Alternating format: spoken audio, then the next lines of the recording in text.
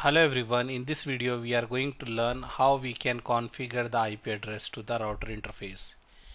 If you see, I have the router here. I am going to assign the IP to this router. In this video we are going to learn I need to configure this IP to this F0/0.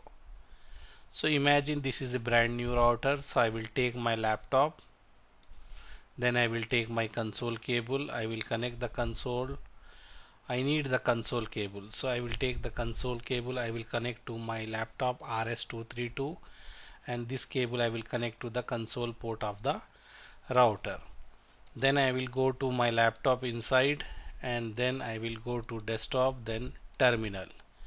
After terminal, this is a default setting. I will click OK so I can access the router. You can see I am able to access the router here now.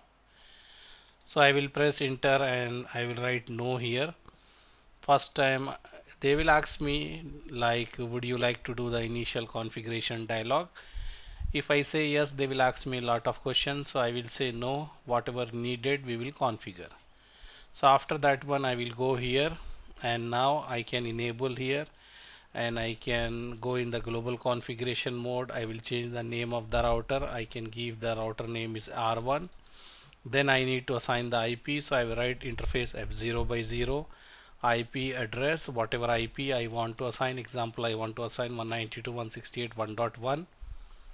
After that we need to write the subnet mask also. So after that give space, write 255.255.255.0, press enter and write no shut, because by default this interface is done. So this way we configure. If you want to check, write show IP interface brief. So you can see we assign this IP to this interface F0/0, and this interface is up.